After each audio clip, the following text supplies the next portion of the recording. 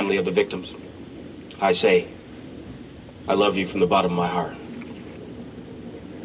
And I open my heart and the city to you, and anything we can do for you, please don't hesitate to ask. Unity, strength, and support were extended at the City of Aurora's Community Prayer Vigil Sunday afternoon.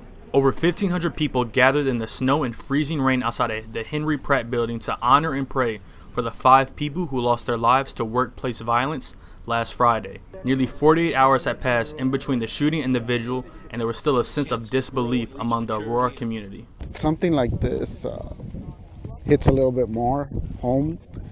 You know, I've seen it and heard it about it in the news, but when it happens in your own community, I think it impacts you a little bit more. 5 crosses now sit outside of Henry Pratt, each one representing a victim of the shooting. Tears were shed by many,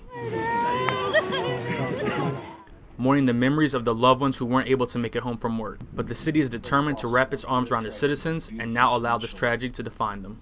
The vigil shows that we are strong as a community, and regardless of, the weather or anything, I mean, we still came out here and we're here to support each other and help each other through hard times as a community. After the vigil concluded, a cross procession took place, starting here and ending at the police department on North Indian Trail. 5 crosses were carried, each one representing a life that was lost.